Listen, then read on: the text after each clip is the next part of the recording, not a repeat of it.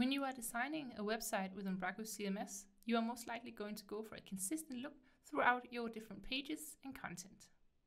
Instead of having to duplicate style sheets, references, various navigation and footer elements on each of your template views, Umbraco CMS offers the option to create a master template that gives you the option to create all static elements in one place and then inherit those amongst your other templates. Sounds confusing? Don't worry. I'll show you the gist of the master template feature in this video. Let's get to it. This is the website we'll be working with in this video. As you can see, it's a pretty simple setup. We have a navigation up here, a big banner, and then some content, and below it all we have a footer. Now this looks pretty consistent throughout the rest of the pages of the website. Contact page, and finally the blog over here is also very similar look. Now, let me try to break this down for you. At the top here, we have the navigation at the banner. All of these are part of the master template. The content that you see below is defined in the template that is specific to the content that we're viewing at the moment. So having these master templates spares you having to duplicate a lot of elements when you're working with the templates. Let's jump into the back office and see how it looks behind the scenes. Master templates are managed in the same section as the other templates of your website. Right here in the template section of the settings section.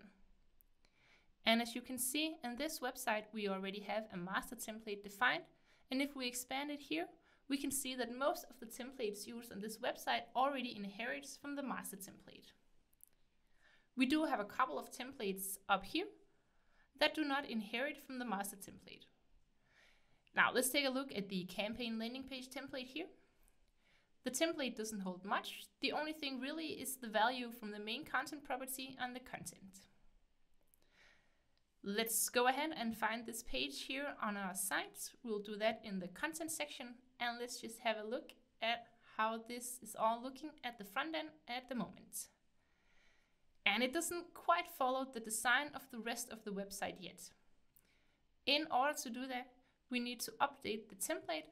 So we'll go back to the settings section here, find our campaign landing page template, and then up here, we will select our master template. Now you'll notice that when we save the changes, the campaign landing page template will be moved right here under the master template. And if we go to the front end up here and try to refresh, you can see that now we have the navigation and the top banner, then we have our content, and then below we have the footer.